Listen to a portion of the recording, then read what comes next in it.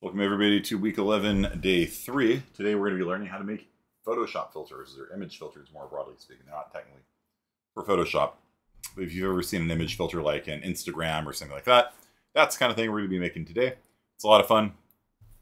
And what makes it a really neat homework assignment is that if you screw up, if you like mix up your rows and your columns, like you'll actually physically see it when you go to look at your image. Like, oh shoot, I did the thing horizontally instead of vertically. And you get visual feedback, which is really nice.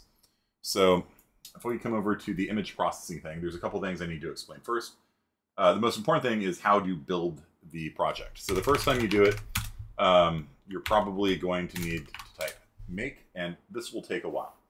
So about a year ago, I refactored the code so that it doesn't take 20 seconds. Here, let me cancel this actually. Let me time the build, okay? And find out how long it actually does take to compile this thing, because it is not fast. It takes a while. The code that will open and save the JPEG files is a header file called CImg.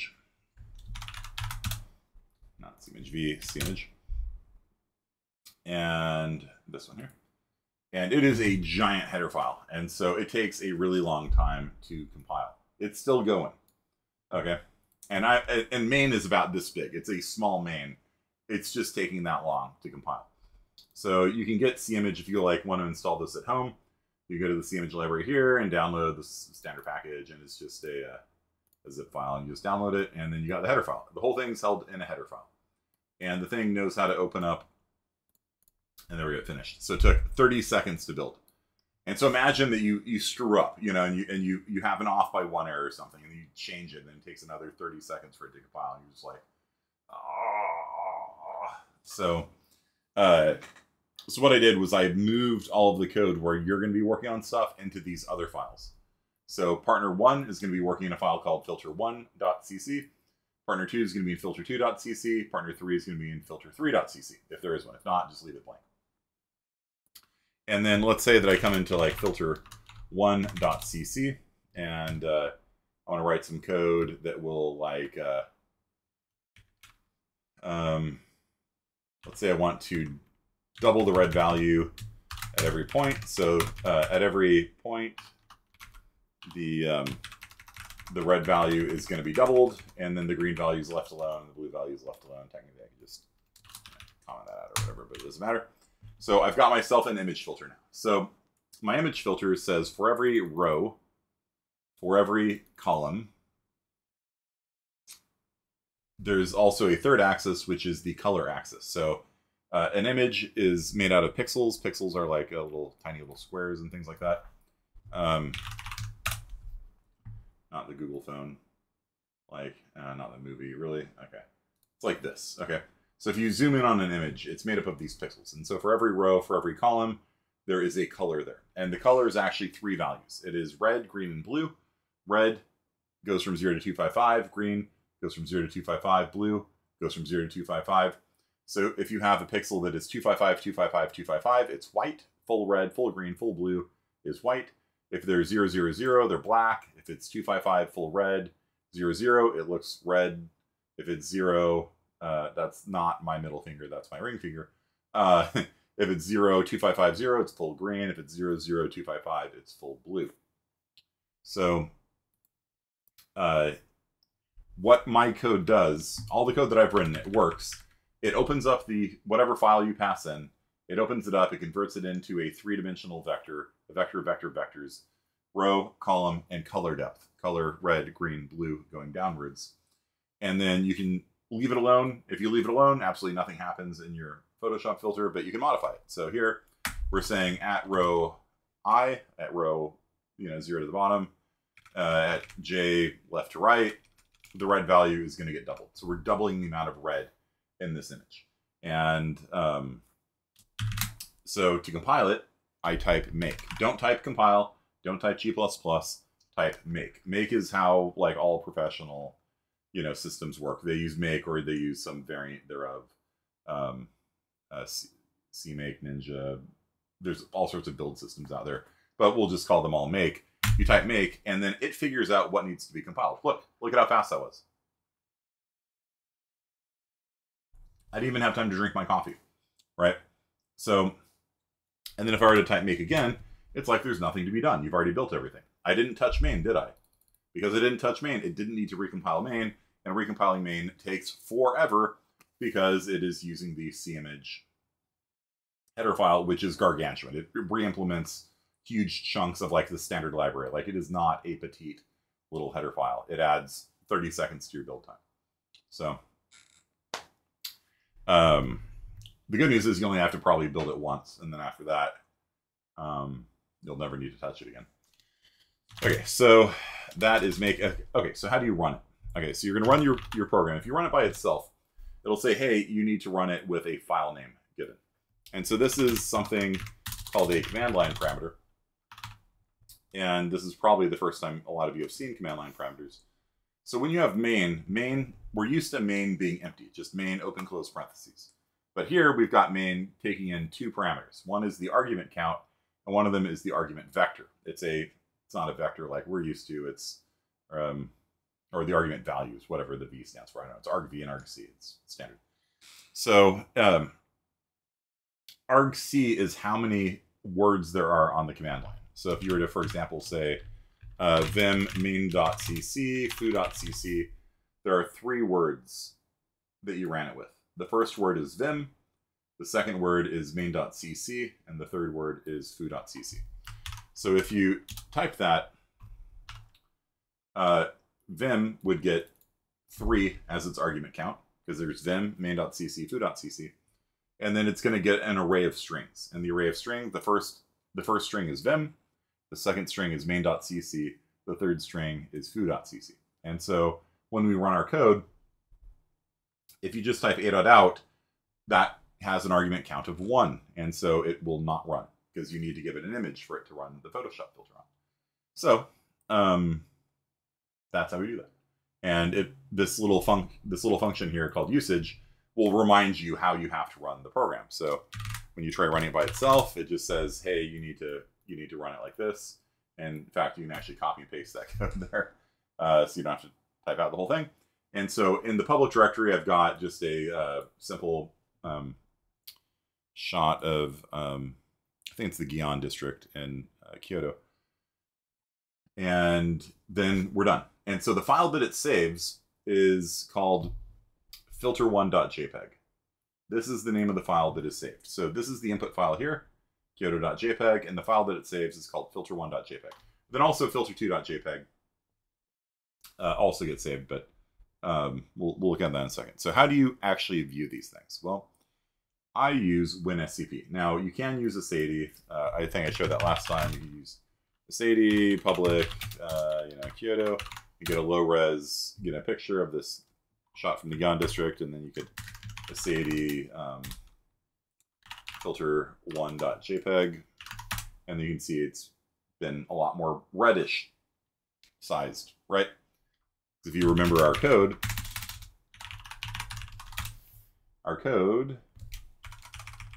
right here is doubling the amount of red. So you can see that, even just like with a low res blurry shot, like, okay, it worked, it made the thing more red. But that's not how I recommend doing it. I mean, you can, but it's not how I recommend it. So what you want to do is fire up WinSCP. And WinSCP, bring it over here. WinSCP. You browse over to the folder in which your code is, homework, image processing. And then you can right click on the image and choose open. If you do that, then it will show you what the modified version of the Kyoto image looks like, which actually looks not bad. Like, it's actually not a terrible look for the thing, all things considered. The original is up public. And we can right click and choose open on that. And so there's the original. And did I close the modified? I guess I did. So just go back and right click and hit open. So there is the filtered version. There's the original version, right? So I can just mouse back and forth between the two of them. And you can see that the filter is doing its job. Pretty cool, right? Very cool, gamers. So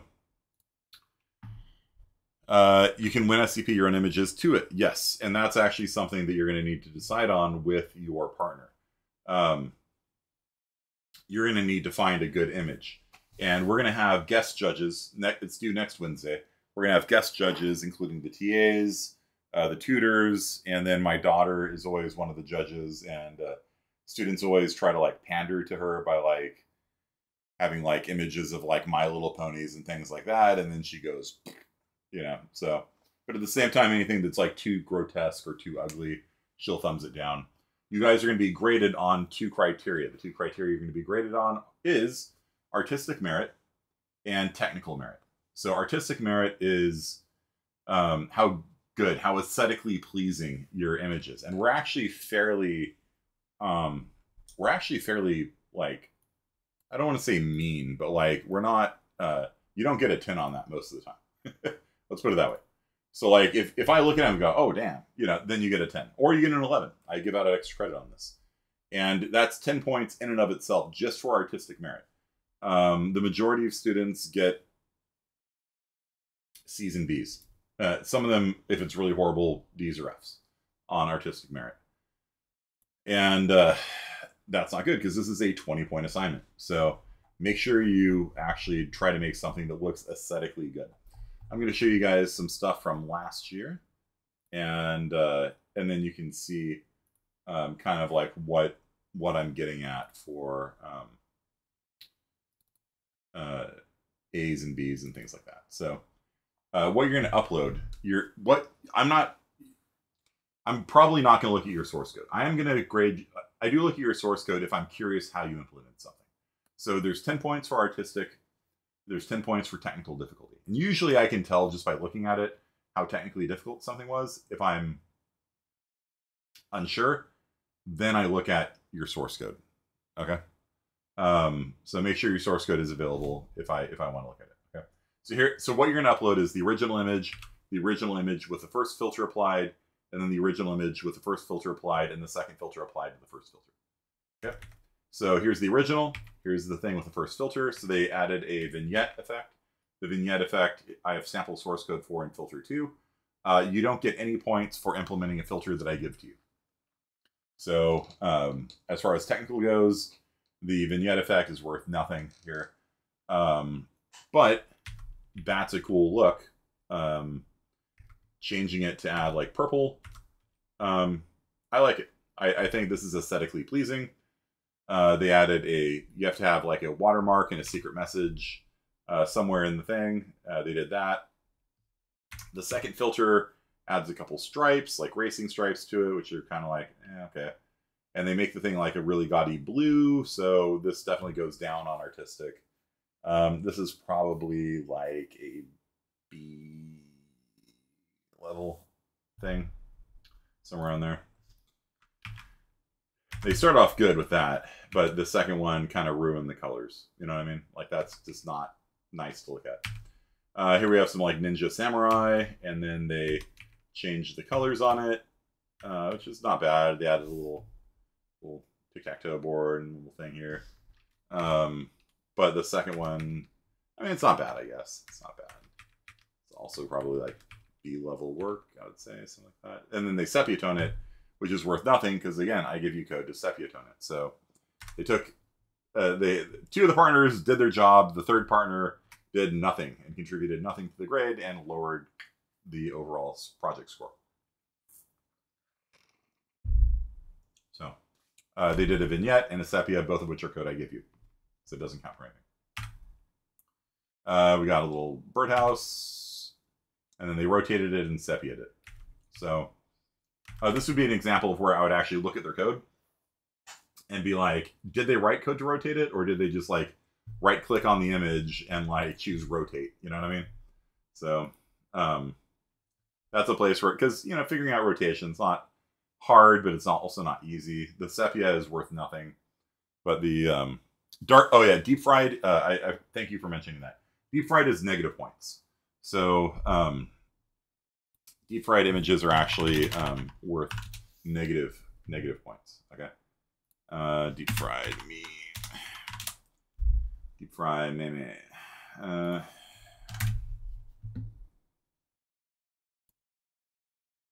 And so anything that looks like garbage like this is just F level. Okay. No abstract art, no deep fried, no overflows. I want the thing to be like nice looking. Okay. No deep fried pepper, no NyQuil chicken. Yeah. So thank you for asking. Yeah, that's real bombunism has never been tried. 100. You know. Okay. Yeah. This is like F level artistic.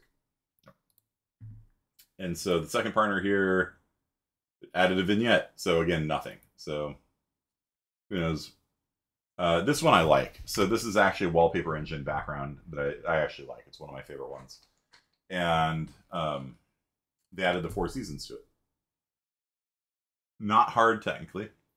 Not hard technically, but very pleasing aesthetically, right? So you got your spring, summer, autumn, and winter. Very simple thing. They're just adjusting the colors based on the column that they're in. So adding a little bit of pink.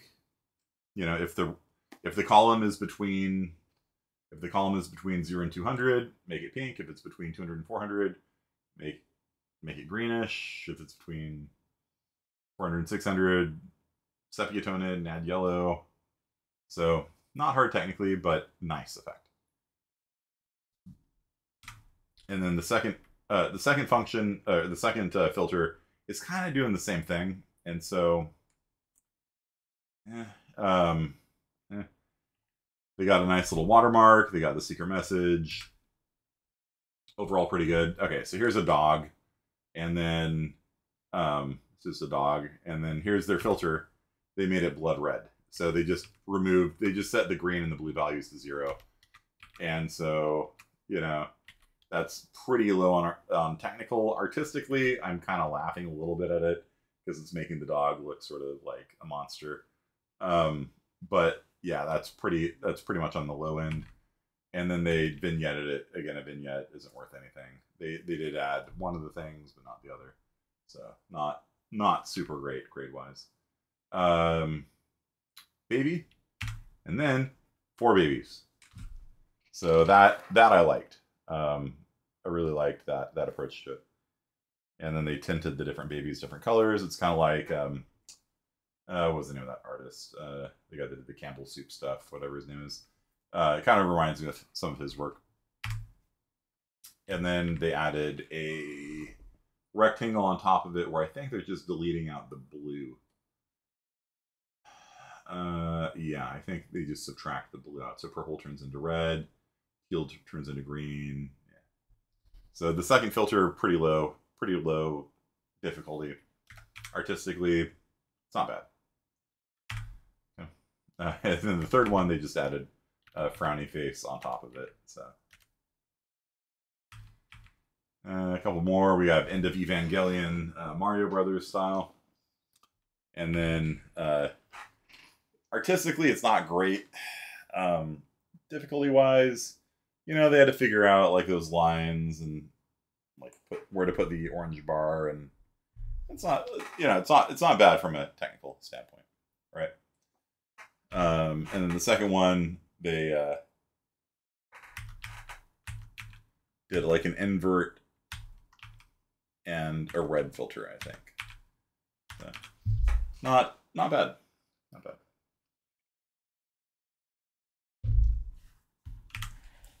Couple more. Oh yeah. It's like an 80s Miami thing, and then they actually made it look better. All right, so that actually is quite nice. And then they changed the colors again.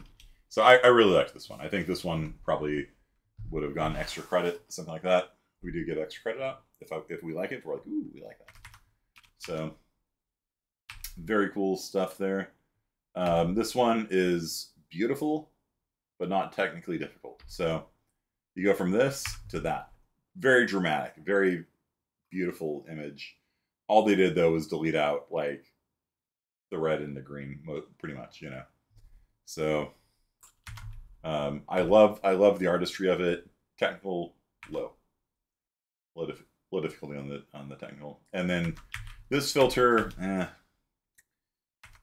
yeah, it kind of ruins it. I think it goes from like that dramatic blue to like yellow, and then they like darken this area here. So like it's been Curly said in the previous class, it kind of ruins the rule of thirds. You know, you can't really see the guy's face anymore, and this part's highlighted, which is probably not the part that should be highlighted. So, and then the third person added a hashtag to it. Good job. This is Pripyat. So this one's actually high technical. So this one was low technical, high artist. This one is high technical, low artist. Low artistry score. So look at what they did here. So this is Pripyat. This is the city where Chernobyl is in Ukraine. And so that is the place where the the nuclear reactor melted down over there. And so they, I think maybe by hand, figured out where the skyline needed to be, and they created a starry sky behind it instead. It's pretty cool. It doesn't look great, but like it's pretty cool they did that. Like that's good. It's good technical prowess. You can see there's a couple places like here where their filter like kind of screwed up, and they probably should have cleaned that up a little bit. And then the trees are all like this radioactive blue, purple. This is like getting to like deep fried territory. So artistically, not great, but technical, dig. I dig it a lot. And then they just added hashtag glow and a thumbs up to it. So that's not really a second filter worth anything. Here's the Sword in the Stone. Sword in the Stone with a rainbow sword and a vignette. Vignette, again, not worth anything, but the rainbow sword, probably pretty cool difficulty on that one. Artistically, it doesn't look great, but it's a good technical. And then they added purple. So I guess they added blue to the thing. That's what it looks like. I think they just added blue overall. Good. Okay, this is one of my favorite ones. We'll stop with this one. So this is like the Grand Tetons, maybe. I don't know where it is. And so beautiful sunset shot. And then they modify it by messing with the levels and the colors and things like that on it. And it just looks like this part of the water just looks fantastically beautiful. I love it. And then they brighten it. I don't really like the second one as much. Second filter as much, but the first, yeah, that first filter is just really cool. So sunset, different colors, pretty easy to write. Dragon Ball with different hair colors, okay. And a sepia tone. Sepia tone's not worth anything. Cabin in the Woods, and that, I think this might have been the winner. I'm not sure though. And so that is just beautiful. That's really gorgeous. That's a nice, that's what I'm looking for like artistic, you know. And then they changed it to like blue, which I don't like as much. It also screwed up all the stuff up here as well. And then they posterized it. So that's kind of a cool, that's like a 1970s retro look, which I dig as well. Monkey Flip. Monkey Flip with just an image negative and a sepia. Nah. No face. So they darken the outer part, and they added red to it. And then they put a watermark like this on top of these guys here. It's pretty cool. So this is Rohan's older brother who did this. It's pretty cool.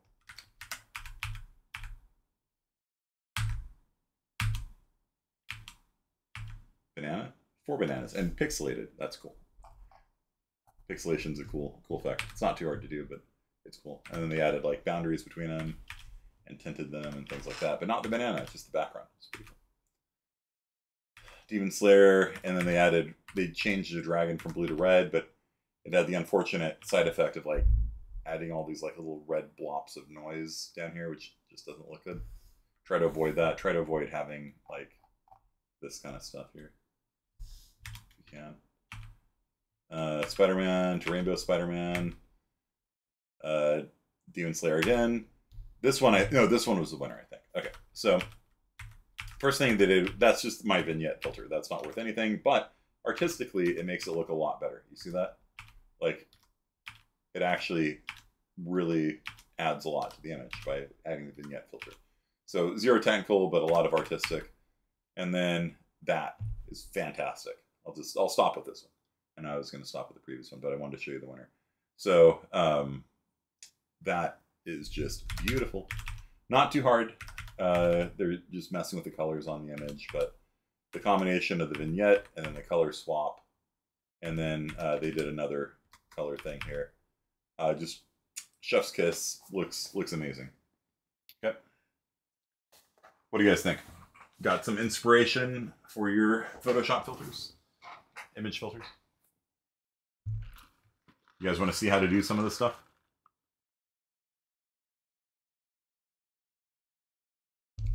All right, let's do it.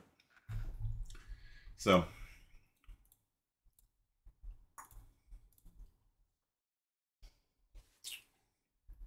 there's Kyoto. Okay.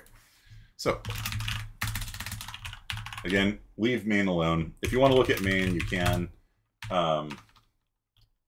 The only thing you should touch in main is just putting down your name and what your filter does, your partner's name, what their filter does. If you have a third person, that one. You don't need to modify main other than that. I've written some functions that convert between a CImg object and a vector of vectors. And the reason why I do that is because that allows your code to not know anything about CImg, so it doesn't need to include it, so it doesn't have a 30-second long compile time. Okay. So here is main. So again, we got the argc, the argv, and that is a class. So there is a CImg class, and the CImg class uses unsigned chars as its color data. So unsigned chars range from 0 to 255. That's why your colors range from 0 to 255. If I put double in there, they would range from 0 to 1. But they don't, because we're using unsigned chars. I grab the image in the width. You can actually pass in a second image if you want. And if you pass in a second image, then you can use that for like watermarking and things like that. But you don't need to worry about that by and large. I then convert, I make a vector events. Why is it not unsigned integers? In case you overflow, I handle that for you. I then convert from the image to the vector, and then run the filter, and then I convert it back into the CImg format, and I save it to disk. So all that stuff, all of the loading of a JPEG file, saving a JPEG file, all of that's done for you. Like I said, you don't need to modify this at all. All you need to do is come into filter1.cc, or if you're the second partner, filter2.cc. And then this is in color rotate. Let me show you what color rotate looks like. So if we set the red channel to be the green channel, and the green channel to be the blue channel, and the blue channel to be the red channel, so what I've done here is I've grabbed the red, the green, and the blue value at the current pixels. So we're saying for every row, for every column, grab the red value, the green value, and the blue value out of it. And then we can just use RG and B until we need to set them again. So I'm going to set the red channel to be whatever the green value is. So the red becomes the green becomes the blue, and the blue becomes the red. So this is going to rotate the three color channels, and it's going to create a pretty psychedelic effect. So again, we build it by typing make, and then we run it, and run it with Kyoto.jpg. And then we go into WinSCP. And some students in the other class they kept opening up the original image, and they're like, it's not changing. It's like, yeah, it doesn't change the original image. What it changes is this file right here, filter1.jpg and filter2.jpg. And so that is what the mean streets of Gion district in Kyoto, they're not mean streets at all. It's actually kind of a nice area. We're kind of fancy and traditional. You can see what it looks like if you rotate. Red becomes green, and green becomes blue, and blue becomes red. So the blue, see that? The blue sign becomes a green sign. All the reds in the wood become blues, and so on and so forth. So this is all kind of red stuff up here. So the red stuff becomes blue. Okay.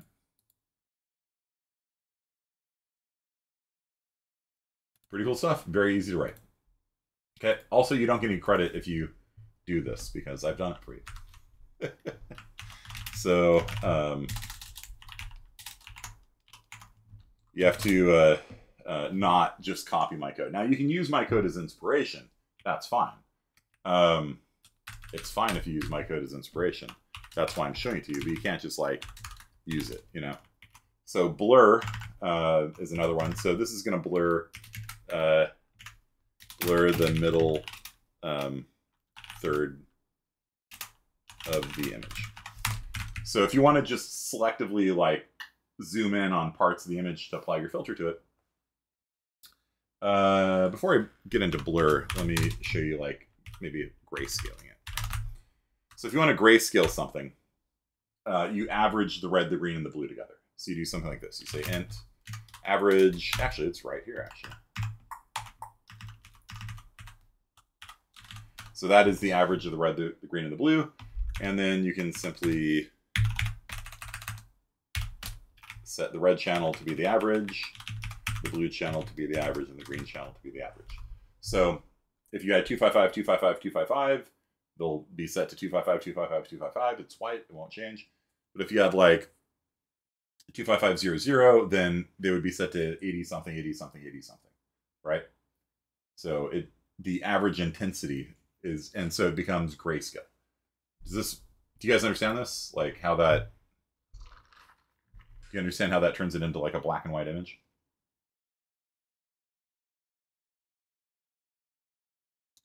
Anytime the red, the blue, and the green are the same, it's going to be somewhere between black and white on that scale.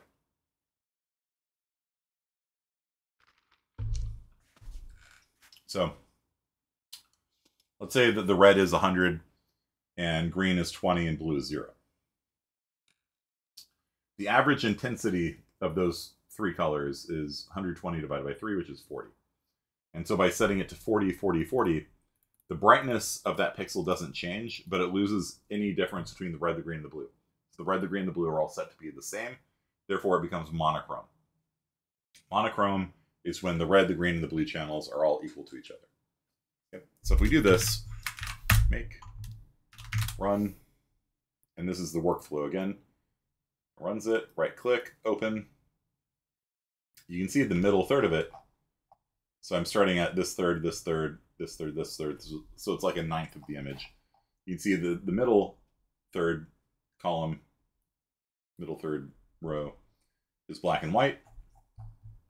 And then the outer part is still in color. And that's kind of cool. It's like a window into the past of, you know, the Gion district in Japan. What do you guys think? Do you like it?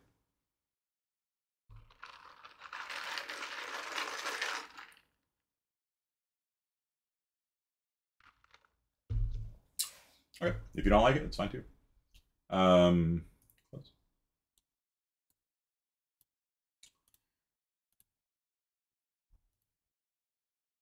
the original. Okay. So this is grayscale here.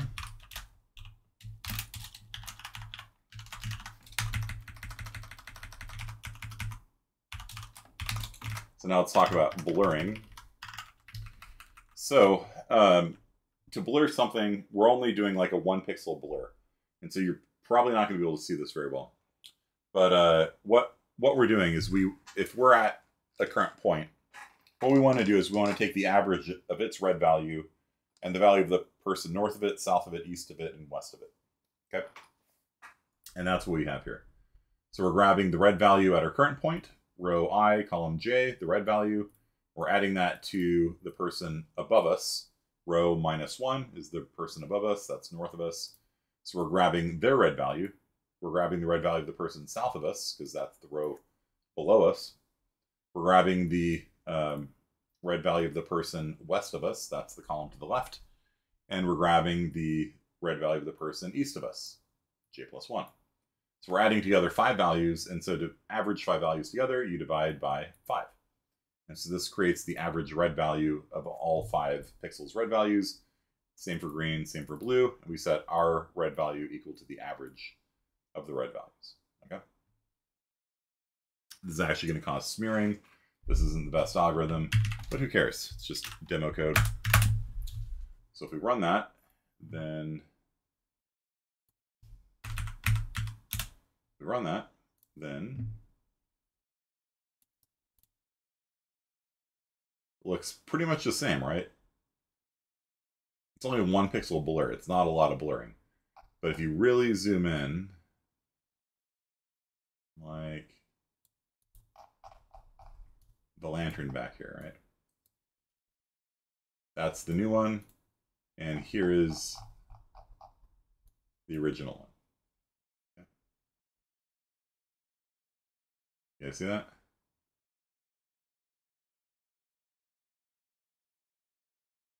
Very, very slightly blurred. Yep. So if you want to do a better blur, you need to go out more pixels, right? Very soft blur. Another thing you could do is you could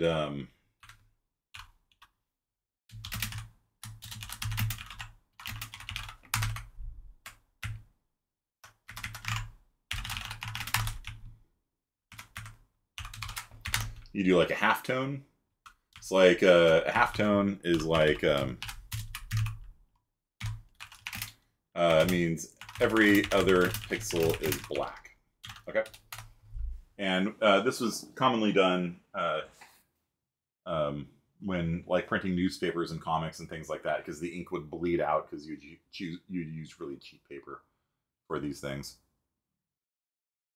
And so if you've ever seen like comics, they have like that comic look.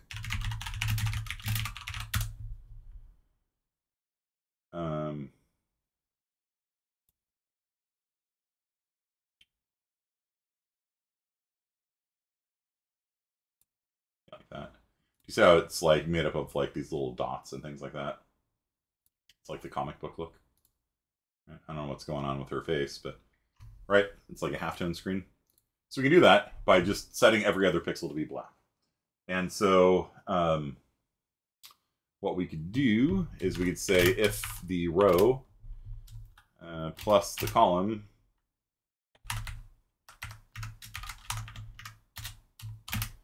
is odd, let's say, then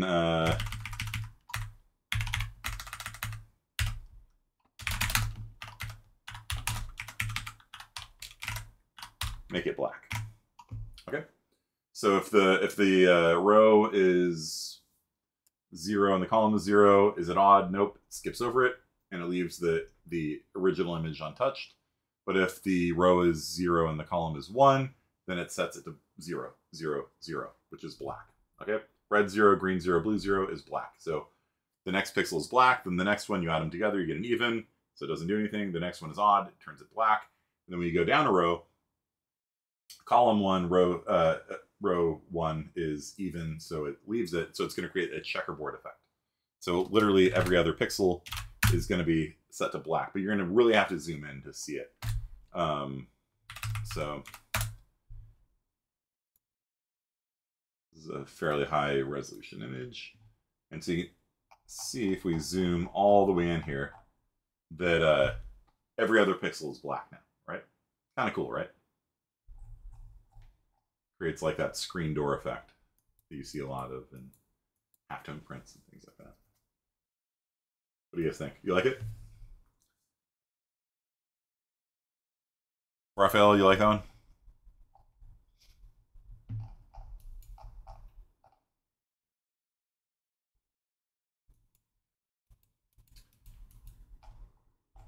Pretty cool. We can make the squares bigger. So they're a little more visible. Let's see. Maybe we'll do every 20. So this is a way you can actually see algebra. It's really cool. So if you take a value and divide it by 20 and then add them together and see if the result is odd, this should give us blocks that are 20 big because we're dividing the coordinate by 20. No, not G++. No. No. We're going to have to rebuild the whole thing. Oh, no. Good. We didn't. All right. Excellent. So run it. And take a look. And now you can see we've got 20 pixel by 20 pixel checkerboard patterns. Pretty rad, I think. I don't know. You can fill in the remainder with like something. I don't know. You can probably put another image in if you wanted to. You have every other block of 20 pixels being one image or another image. Let's see. So you can say, instead of setting it to black, we could set it to like 255, 255, 255. So now every other block at 20 pixels will be white.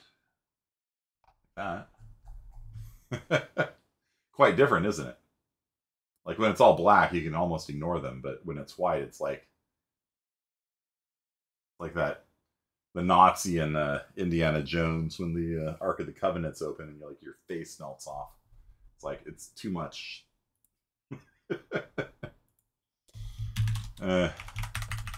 Maybe we'll set it to like 100.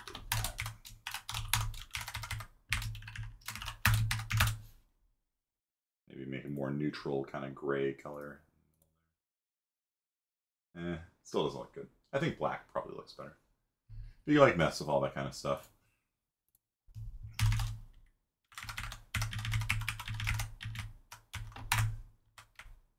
Maybe set it a little bit smaller.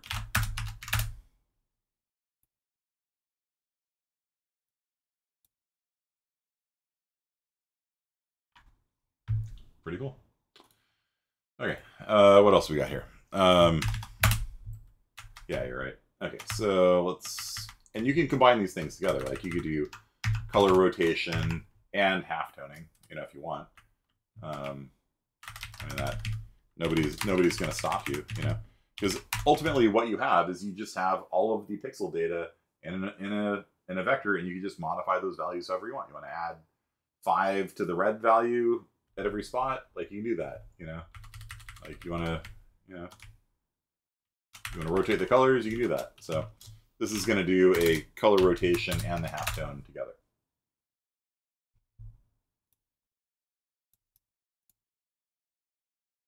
Nope, maybe not.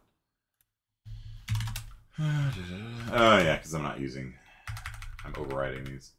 All right. Else.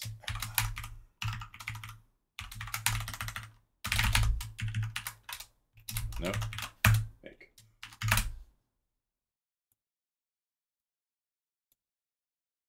Yeah, there we go. So we got a halftone and a color rotation working harmoniously with each other. All right. What else can we show you? Grayscaling, blurring. This is brightening. So this is going to double brightness of every pixel. So remember, our for loop up top here is just saying for every row, for every column, at that point, we are going to take the red value and double it, take the green value and double it, take the blue value and double it. So if we just pull this out here, then we can composite that on top of the halftone, on top of the color rotation, and we'll end up with a much brighter rotated image, which kind of makes up for the darkening effect of the screen door effect, right? So it actually looks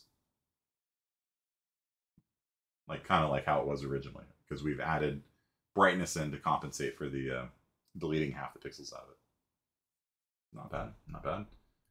All right, so what else we got here? Yeah, thank you. I think it looks nice too. We can add rainbow patterns onto it. Why not? So we take the grayscale value and we do some trig on top of it. If the red is over 150 and the green's below 150, so you can selectively select parts of your image to apply the filter to it. So here I'm only going to touch pixels where the red value is over 150 and the green value is under 150. So like if you have a red sword or something like that, then the red sword would turn into a rainbow. Okay. I have no idea how this is going to look. There you go. So it's tinting the redder parts of the image with rainbows. Kind of cool. What do you guys think? This part here looks kind of messy. I probably want to clean that up. I would adjust those threshold levels. You sit there and you just play with it, run it over and over again until it kind of looks good, right? Can't wait for it to be winter. I know it's like 90 degrees today too. No, I mean, it's not. What's happening is that this isn't quite red enough, and so it's not triggering the rainbow effect on these because they're not quite red enough.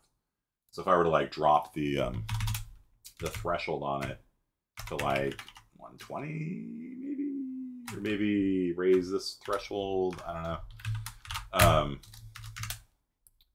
make the rainbow filter a little bit more inclusive. And we can open it up, and now you can see it's hitting a lot more of those pixels, right? So, but it's also picking up a lot of these here. So yeah, that kind of looks horrible. Yeah, I mean, it's not great, but like you can see how you can like selectively choose parts of your image to apply the filter to. You can select areas where the colors are certain things. You can select areas based on their row. So I'm saying if the row, I is the row, right? If the row value is over a third of the rows is how many rows you have. Columns is how many columns you have. So if we are more than a third of the way down, and we're less than 2/3 of the way down, we're selecting the middle third of the image. And if we are over a third of the column to the right and less than 2/3 of the column to the right, we're selecting the middle 1/9 of the image with this. Then we can selectively choose a region of the screen, or you could just say something like if the, you can do something really simple, like you do something like this, where you say like, if the row is like over 50 and the row is under 100, then vector.at.j.at red is equal to 255. So this will just add like a, put it at the very bottom here. Not row, I is the row, right?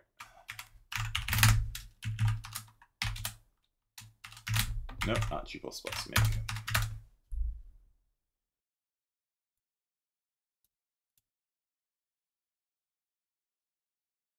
Oh, column, sorry. So we're picking this column, and we just slapped 255 red over that entire column there. So from 50 to 100, it's all red now. And so you can see if you screw up like the row versus column difference, you actually can see the change on here. You can actually see what you're doing. And that's kind of cool. All right. So when CImg.h doesn't need to be in the public root file, or just drop it in the image processing assignment, I would put it into your image processing folder. Then you don't have to do anything weird to run it. Okay.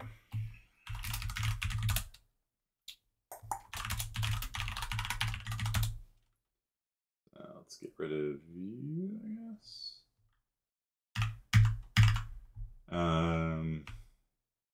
Okay, one last thing. I'll show you guys sepia toning. So sepia toning, these are magic numbers. I don't know where they came from. So the red value at every pixel is set to the red value times this, plus the green value times this, plus the blue value times this. The green values, who knows what those mean. But the upshot, let me turn off the rainbow pattern because that's going to look really, really strange.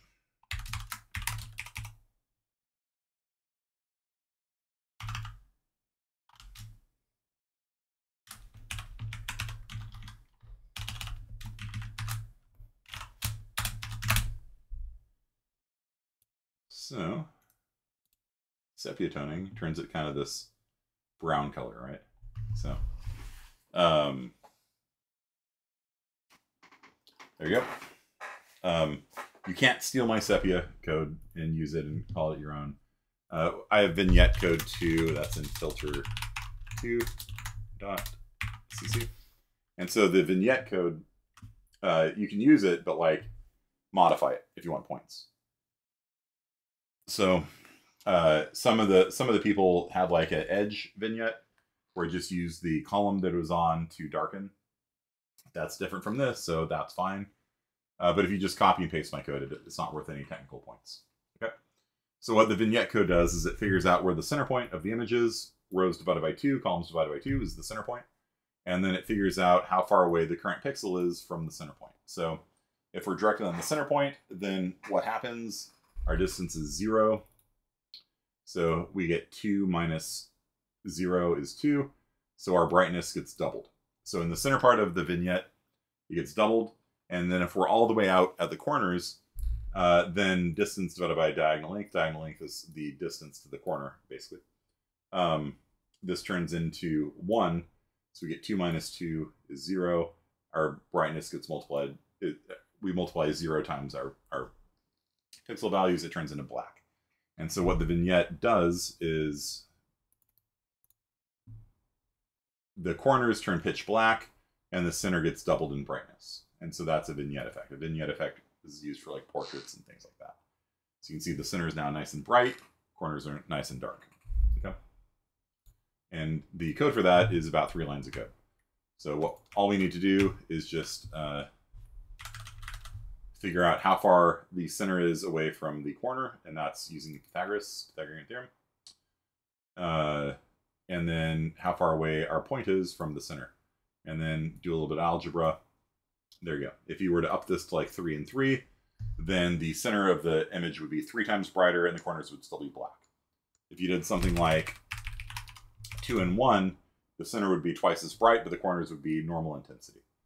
If you did something like this, then the center is normal intensity and the corners are black.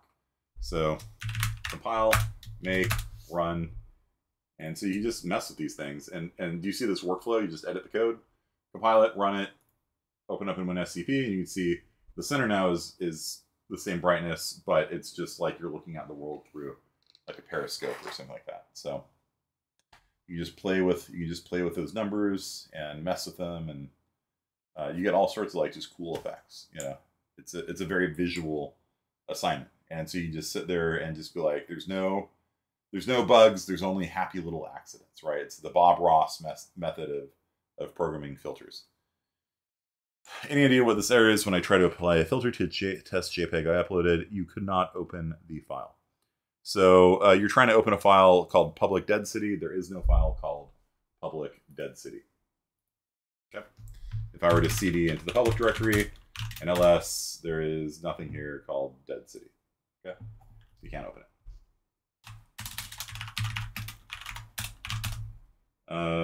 If you were talking about your directory, it's right here. So you just run it like this. You'd say a.out, dead city, just like that. No public. Okay. And that is how you run it. And then if you want to look at your output, you're going to copy that file using WinSCP over your machine and take a look at it. Okay. So that is basically my lecture for today. Do you guys have any burning questions about things you'd like to see? Now remember, if I do it for you, you can't do it yourself. So, you want to see anything?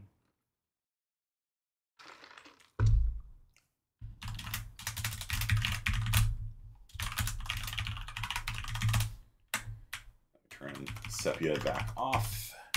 Now, like, let's say that you wanted to do something like sepia, but not sepia. You can sit here and just start changing these numbers randomly and just see what kind of like cool filters you get. And if you do that, that's fine. That counts. Okay. Just, you know, you got to do more than like, oh, 128. I'm going to change that to 129. No, low technical difficulty. You guys are graded on the ice skating scale. 10 points for technical merit, 10 points for artistic difficulty. So the more code you write, the more technical difficulty you get, probably, unless it looks terrible. Right? They have to build on top of each other. So you have to work with your partner. So you notice that like the vignette built on top of the sepia, right? So the sepia toning is here in filter 1, right? So if I were to right click and open up filter 1, you get the sepia tone, and then filter 2 takes the input from filter 1. So filter 2 did this strong vignette effect. And so the filters have to stack on top of each other. So it's also important that you pick a starting image that is going to work well with your filters. All all three parts have to be like a harmonious whole. Okay, so like if I was doing this vignette thing and like the image had something off in the corner over here, this would be a terrible filter for it because it'd be highlighting the wrong part of the screen, right? So you have to like really think about your image, your filter, talk about it with your buddies, your partners. You basically are going to have an hour to work on this in lab time.